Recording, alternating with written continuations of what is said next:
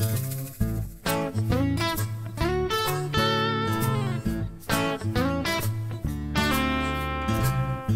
I'm Faith Greenwell, a homeowner and employee at US Inspect. Let's talk kitchens. Keith, I spend a lot of time in the kitchen and it's important to me that the appliances operate properly.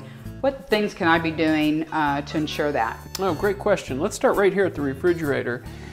As you know, the refrigerator runs a lot, so you want to make sure that it's running as efficiently as it possibly can. There's a few things you can check out regarding the fridge to make sure that you're getting the most efficiency out of it as possible.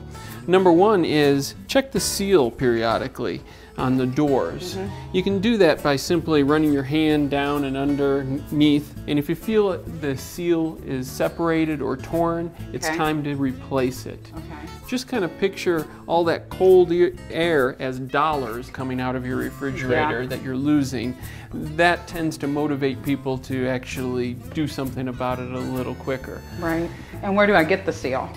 Your best bet, it's not quite as easy as you would think to replace it. I would really recommend you get an appliance specialist to come out and replace the seal. Okay.